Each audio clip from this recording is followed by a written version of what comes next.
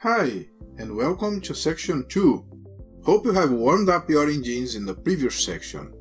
In this section, we are going to deal with Swift objects. Creating objects is something that all Swift developers know.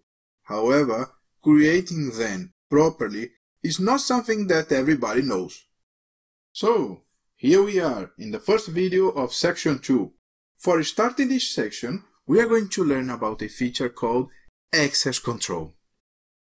As you might imagine, our first question is, what's access control? We can say that it's the restriction of which part of the code can access the implementation or definition we've created. And what does it mean? It means that classes, enumeration, structs, methods, and properties might be available to everywhere or only to some areas. Let's have a look on one example. For this example, I'm going to use a simple project which can be downloaded from the resource files of this video.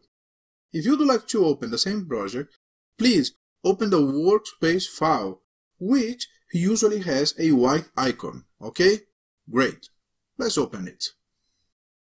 Once the workspace is open, we can appreciate that there is a framework and an application which uses the framework.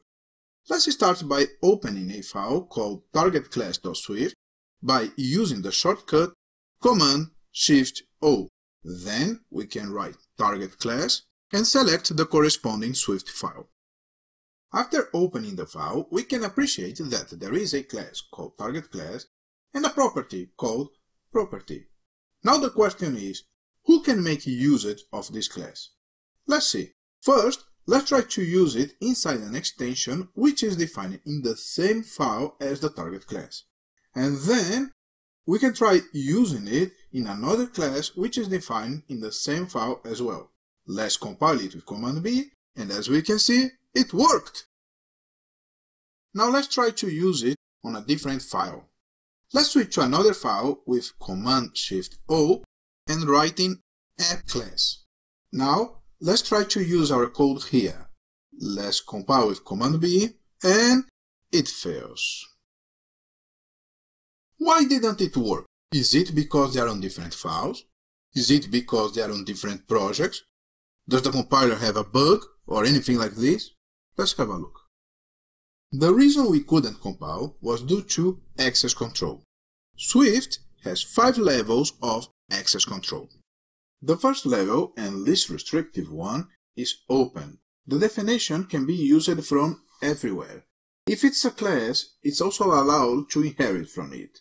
And if it's a method, it's also allowed to override it.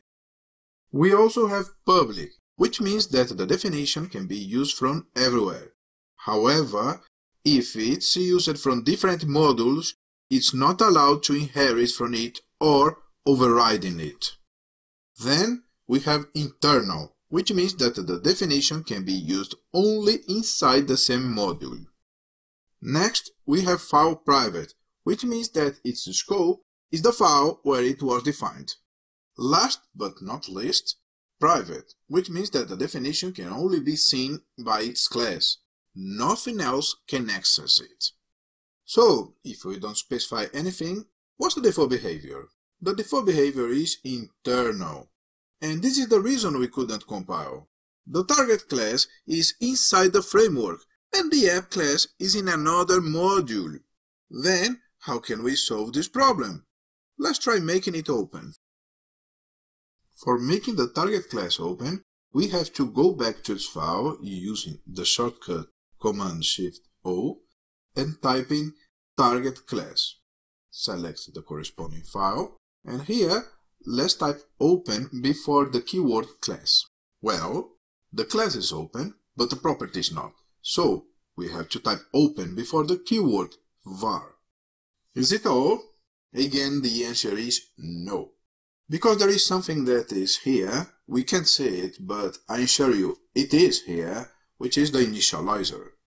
If we don't say anything, the initializer will be internal, which means that we have to open it for instantiating this object from a different module. However, it makes no sense creating an initializer as they can't be overridden. As you might imagine, the solution is making it public. Creating an empty initializer is enough for this case. Now we can return back to the app class with Command-Shift-O and type in app class. And let's try to compile it again with Command-B, and it worked. Now we have another question. Which one is the right way? Shall we develop everything open by default, or shall we leave everything as private as we can? The answer is, we have to leave everything as private as possible. We shall only open classes and methods whenever their logic requires it. Now that we've understood what access control is, let's dive even more into it. Swift allows us having a property setter with a lower access control than its getter. Let's see how it works.